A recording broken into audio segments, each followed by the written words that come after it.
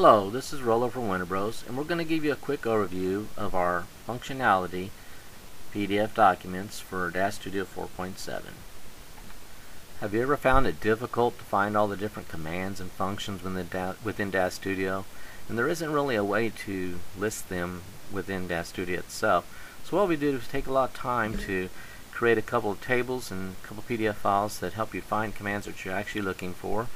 Because some commands appear in so many different places, you're going to find trouble finding them at times. You can see from this matrix how just all the functions within DAZ Studio can be spread out to a lot of different places, and we'll go through each of the tutorials that are included and how to search them to find the information you're looking for. The functionality package includes 3 PDF files. One is the roadmap. The other two are have the function finder, which is 70 pages, volume 1, and you can see the table of contents detailed here. In volume 2, which contains the function lister, there's over 300 pages, and we're going to show you how to use both of those to search with your PDF reader. We're going to start with volume 1 and show you how to use the function finder to use the sample we've got on the screen of the word duplicate, and that word of all the commands and functions that appear within DAZ Studio called duplicate. You can see on your screen now we're on page 19, the actual function finder tables within volume 1.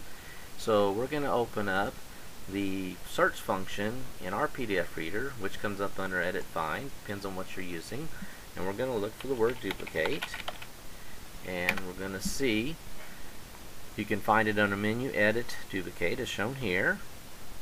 We use the next, there it is again, and we're going to just click through next to show you all the occurrences, how many places.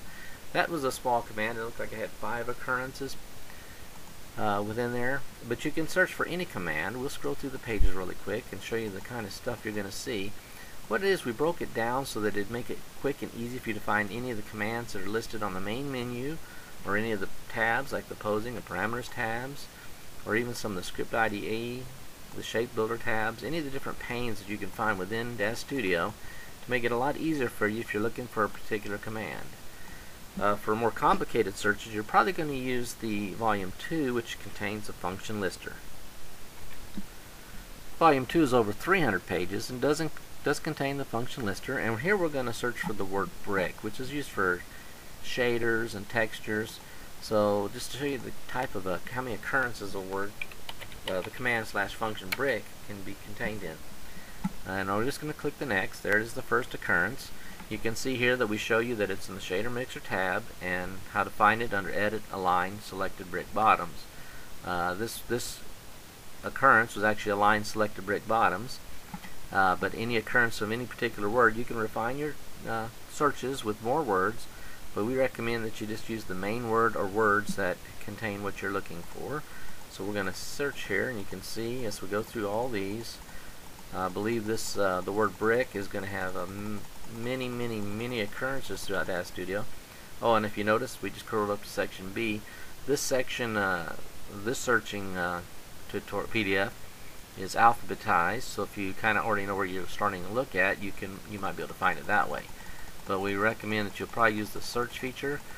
I mean, we're only up to page 44, and you can see the word brick is showing up in a lot of places. I didn't know if you caught up here this Carrara marble, brick Carrara marble insert function. We tried to sort everything so that it might appear in 2 or 3 places based on the usage. I'm not even sure how many occurrences we're going to have here, but I'm sure it's just quite a few for the word brick, and that's what you'll find when you look in volume 2.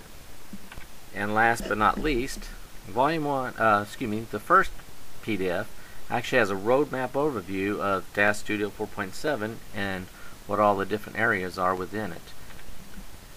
We did the tutorials using the layout for DAZ Studio of city limits, which was 4.7, I should say, city limits, which you can find like we showed you up there. It's up on the you can go to Window, Workspace, select Layout, and we pick city limits. You can use whatever you're comfortable with, but it changes the layout of what you see on screen. Real quick, we'll just show you what the full service, let's say Hollywood Boulevard. We'll go to Hollywood Boulevard.